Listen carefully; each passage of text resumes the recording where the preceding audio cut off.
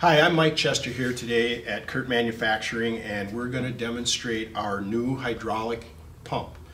This pump is out of the package and already hooked up. We have our air lines hooked up, we have our hydraulic hooked up, we have our pressure gauge on this side and our air regulator on this side. And we're going to go ahead and run this pump so that you can see how this actuates and how it sounds in its normal running mode.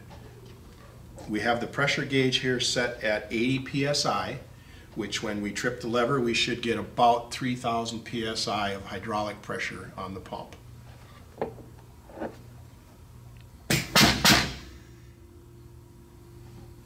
That's a pretty normal cycle. It will hold that pressure. It may bleed down just slightly, and we'll hear it probably here in a minute or two. It'll actuate again and bring us up to full pressure. There it is.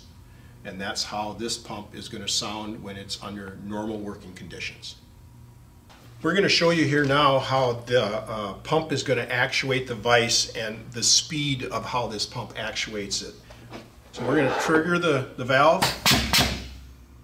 It pumps up and releases.